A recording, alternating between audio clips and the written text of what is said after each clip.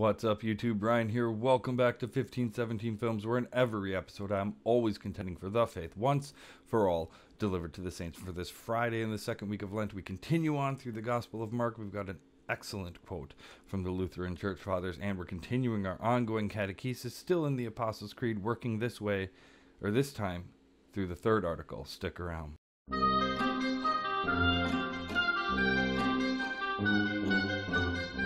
So as we draw to a near close on the end of the second week of Lent, we've been reflecting through the Gospel of Mark and watching the way Jesus behaves as he heads to the cross. And we're learning a lot about who the Son of God is and who he is for us. So we continue with that. We're in chapter 8 now, beginning at verse 1.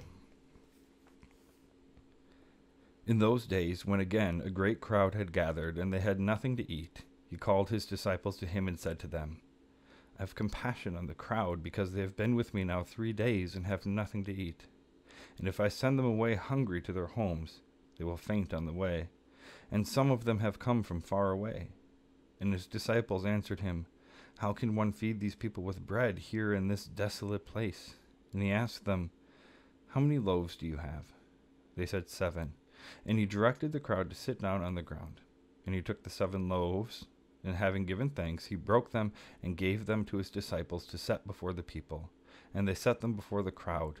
And they had a few small fish. And having blessed them, he said that these also should be set before them. And they ate and were satisfied. And they took up the bread pieces left over, 7 baskets full. And there were about 4,000 people. And he sent them away, and immediately he got into the boat with his disciples and went to the district of Dalmanutha. The Pharisees came and began to argue with him, seeking from him a sign from heaven to test him. And he sighed deeply in his spirit and said, Why does this generation seek a sign? Truly, I say to you, no sign will be given to this generation. And he left them, got into the boat again, and went to the other side. Now they had forgotten to bring bread, and they only had 1 loaf with them in the boat. And he cautioned them, saying, Watch out. Beware of the leaven of the Pharisees and the leaven of Herod. And they began discussing with one another the fact that they had no bread. And Jesus, aware of this, said to them, Why are you discussing the fact that you have no bread? Do you not yet perceive or understand? Are your hearts hardened? Having eyes, do you not see? Having ears, do you not hear? And do you not remember when I broke the 5 loaves for the 5,000? How many baskets full of broken pieces did you take up? They said to him, 12. And the 7 for the 4,000, how many baskets full of bread, of broken pieces did you take up? And they said to him, 7. And he said to them, Do you not yet understand? Interesting, to say the least, that Jesus seemingly repeats a miracle, and still the hardness of the heart of man, even his disciples, even we Christians, we don't always understand, reading from the text or watching what's going on in the world, what Jesus is up to.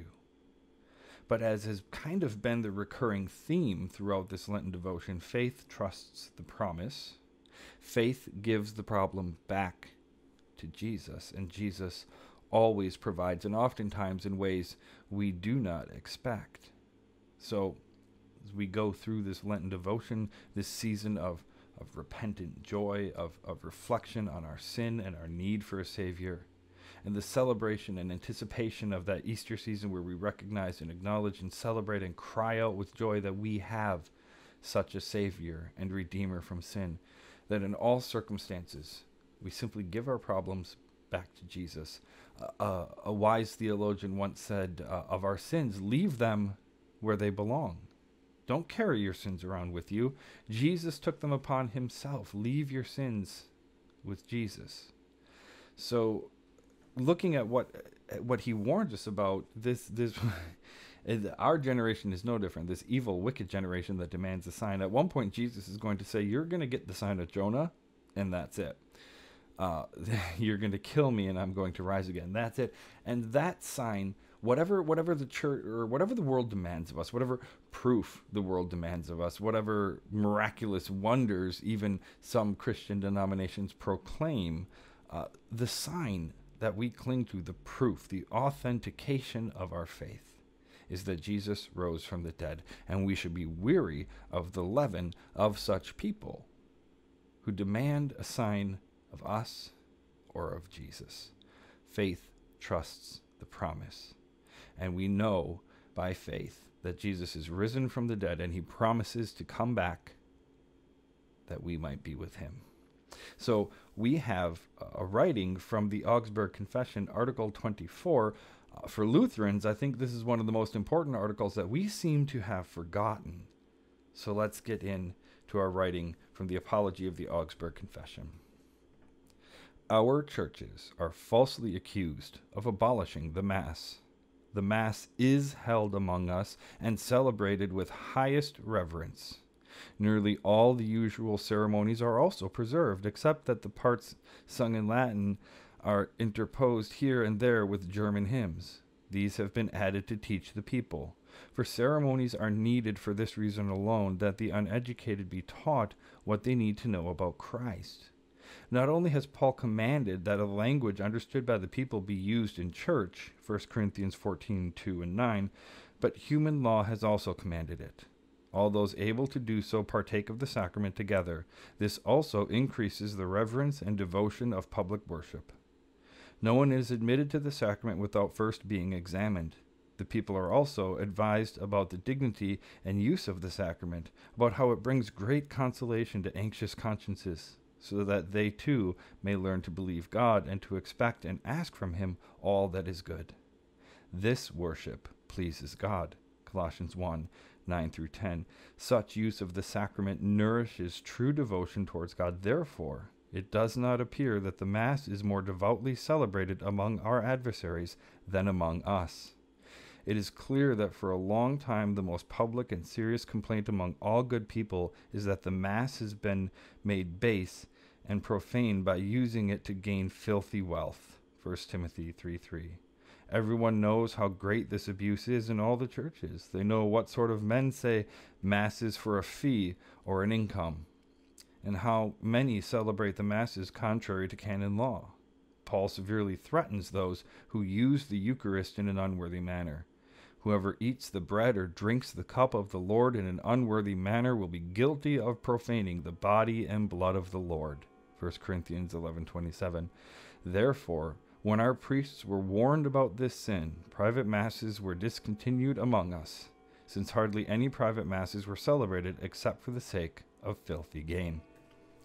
Interesting that the people that put together the Treasury of Daily Prayer have kind of put this together in such a way that Jesus feeds 4,000 people with bread and warns about false teachings and abuses of those in religious authority, and then we get this writing from the fathers about retaining the Mass, about proper celebration of the Mass, that we've maintained the ceremonies and the rituals and the reverence and the awe for what we're participating in the Lutheran Church, and we celebrate it with more reverence than Rome because we celebrate it rightly, because the emphasis is on what Christ gives. He gives his true body and his true blood.